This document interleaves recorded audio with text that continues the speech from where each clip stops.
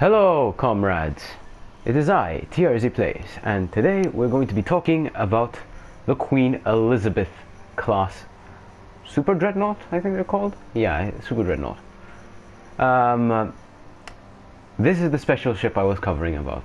This is the special ship because this ship actually holds sentimental value to me. Well, rather the ship class.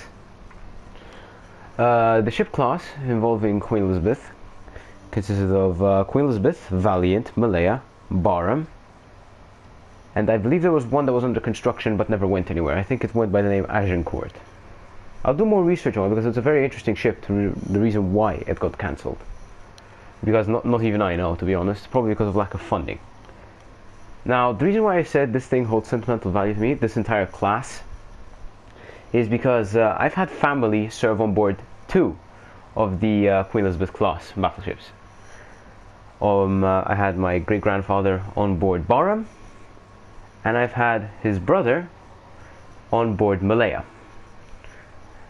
Unfortunately, we don't have what a stock-haul Queen Elizabeth looks like, so I'll probably just show a picture of what they were supposed to look like.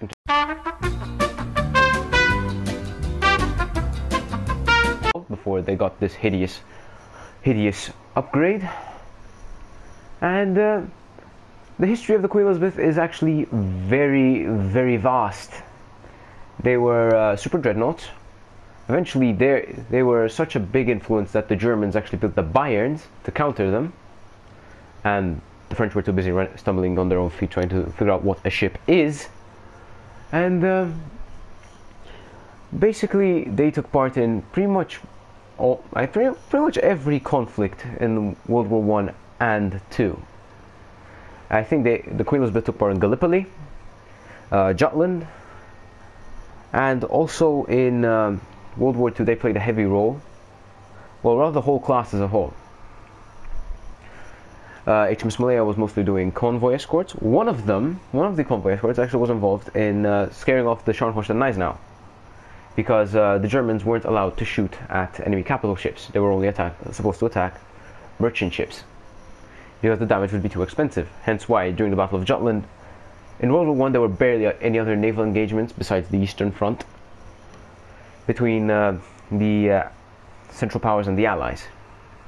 Now, I could be wrong, because there was also a lot of things that we didn't talk about in World War I. But World War II history for the Queen Elizabeth is more or less beating the living hell out of the Italian Navy, such as attacking cruisers and chasing the Vittorio Veneto. And probably the most popular of the Queen Elizabeths is the Warspite. So much so that it's actually a premium in this game, because why shouldn't it be? And also because it looks better. But enough about the history. Eventually I'll cover it in more detail sometime in the future. And let's talk about our commander, Andrew Cunningham, probably the most popular British commander. Now, the British have a gimmick of short fuse AP, which kind of means that they just the armor piercing hits the target and just has a very short fuse and detonates immediately, which is why I decided to go with Jajard for the penetration.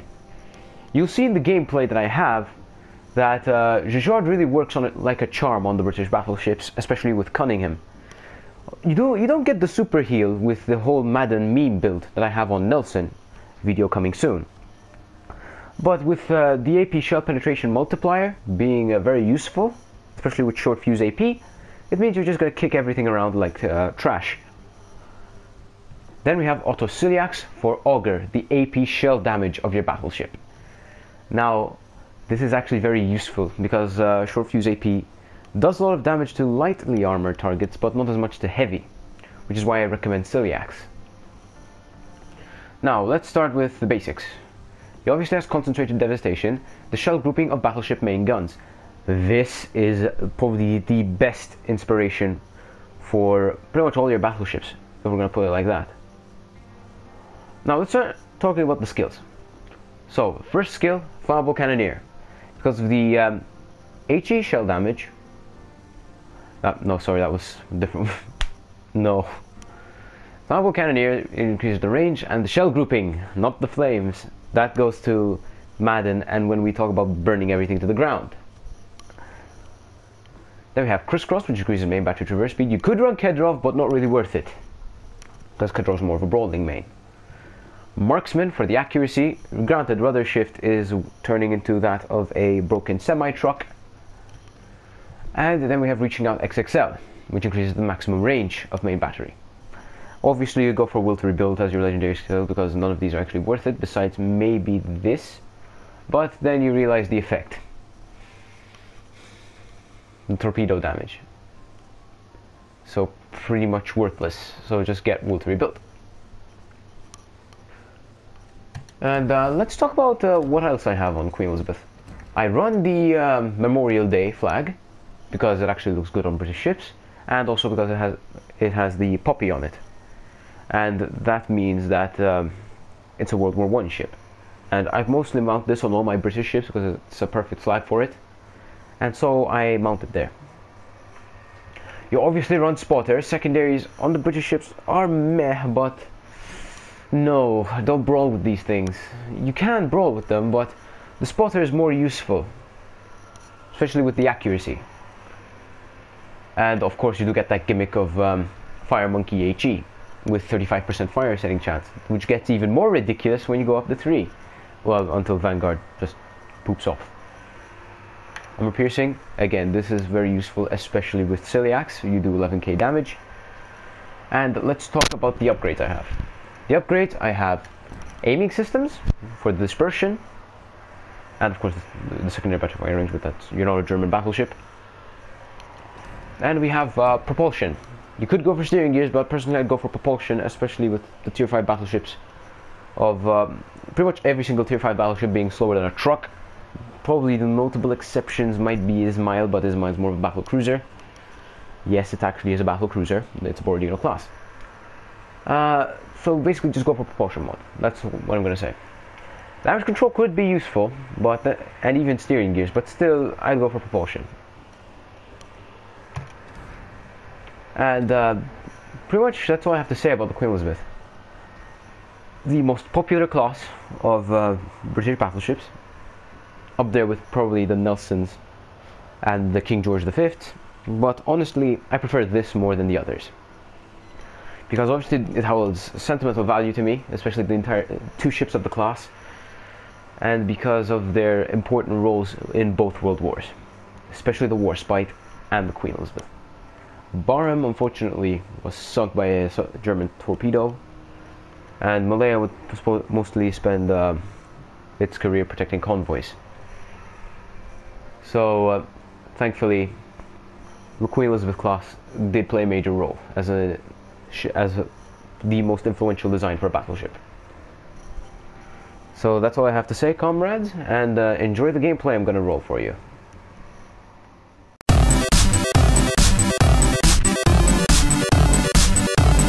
Okay, so as of me editing this video, I realized that I forgot one crucial part: the armor. Armor-wise on Queen Elizabeth, it may look New Mexico syndrome, but it actually isn't, because Queen Elizabeth is actually quite tanky. Well, how I play it anyway. It actually has a very hard to reach citadel, but it carries over that British stereotype that they can't build anything. So I've only citadel a Queen Elizabeth in one ship, and that's Nagato, because of course 410mm citadel is anything. Because you see that step citadel? Yeah, the British are very well known for making that citadel design. Just ask Albemarle or whatever that thing is. I'll cover it soon. Very hard to reach citadel, but it isn't as like wide and chunky as New Mexico or California, or pretty much just any American battleship as a whole. You do have a lot of HE spam on the superstructure though. You're probably gonna get HE spam to the ground because of hideous British box superstructure. And also you do get the spotter catapult in the middle, which is nice, but still. The ship is covered with 19 to 25mm plating, especially on the bow. And the important part is, with Queen Elizabeth, one game I had it very trolly because a Normandy kept knocking out my front gun, and it was the same front gun every 2 salvos or so. So I prefer that a lot. Otherwise, Queen Elizabeth's armor is actually fairly good. It's not Ismail levels of tanky, or besides the ridiculous citadel that Ismail has, but it's good. Warspite obviously is even better, but it's good.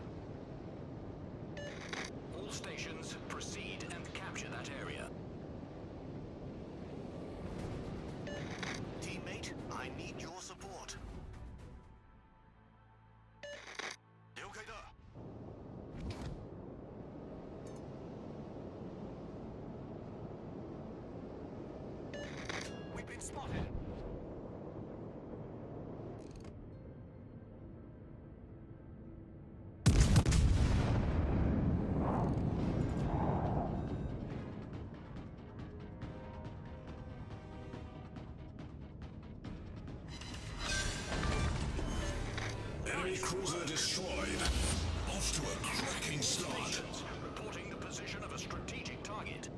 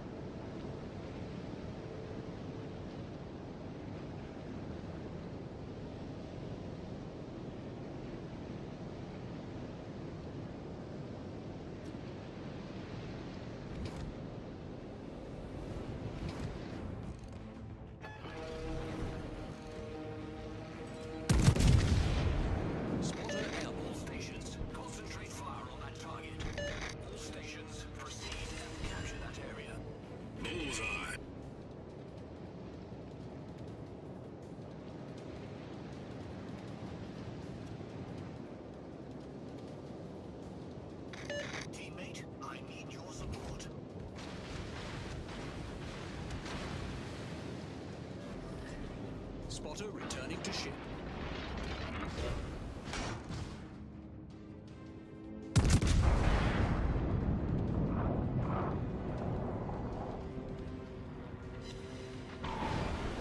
Target penetrated.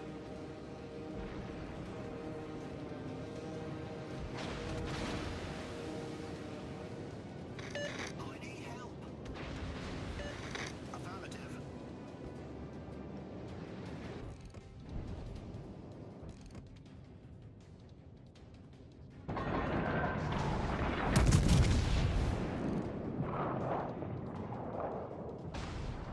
Enemy battleship detected.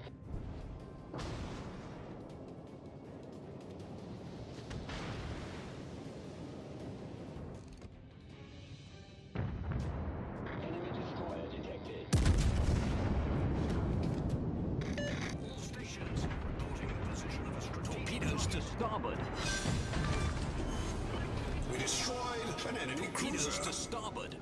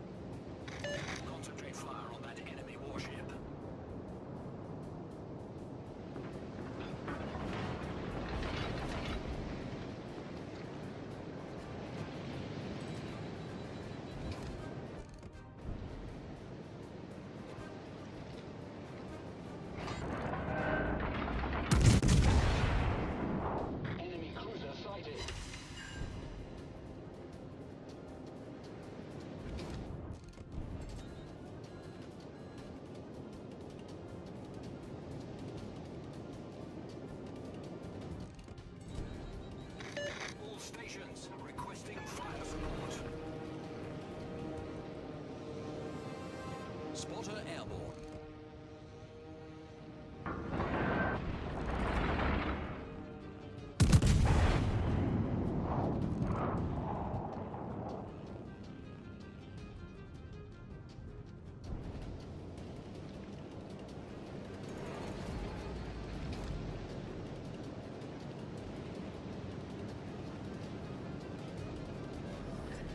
Spotter returning to ship.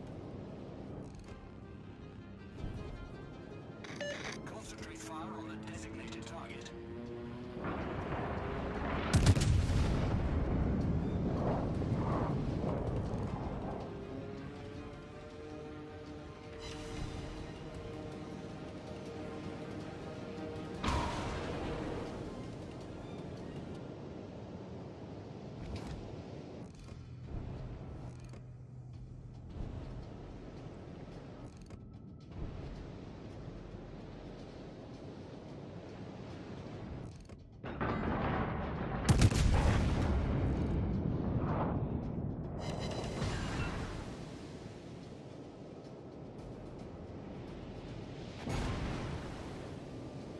Main turret critically damaged.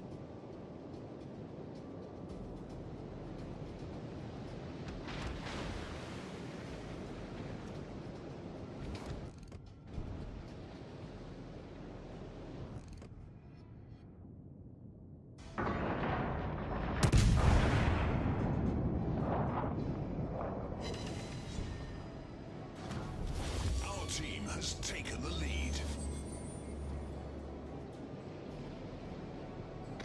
I need support. Main turret critically damaged.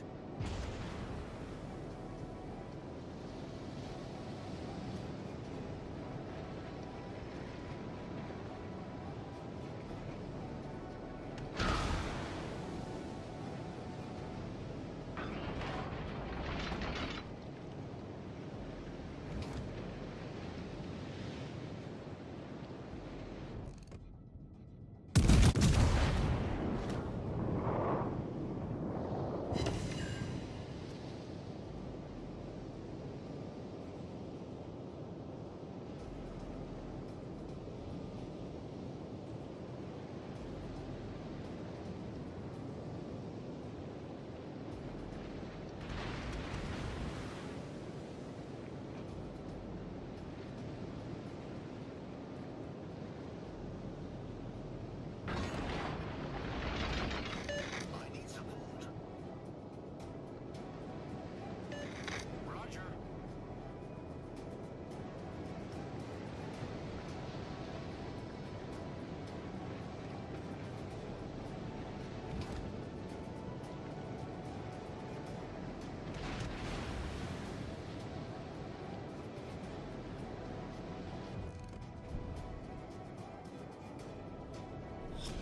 Battle ends in 5 minutes.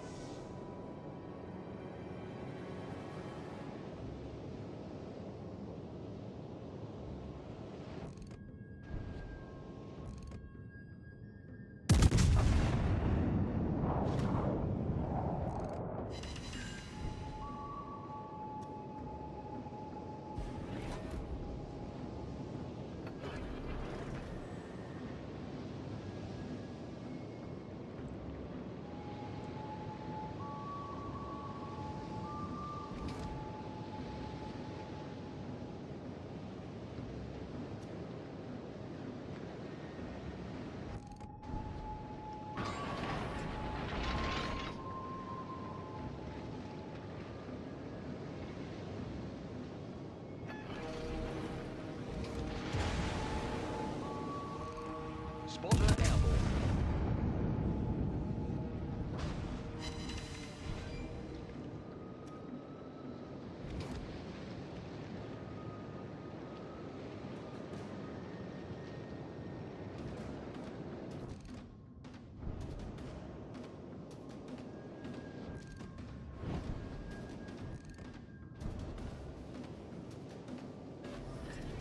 Spotter returning to ship.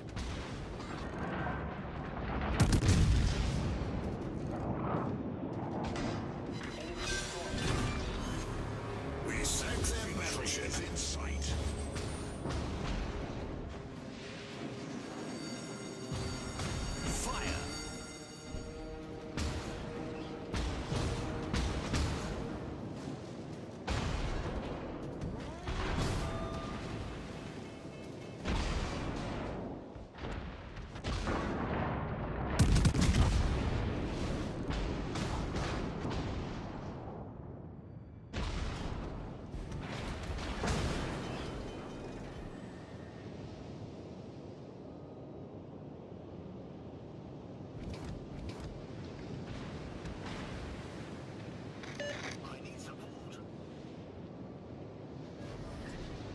Problem solved, sir.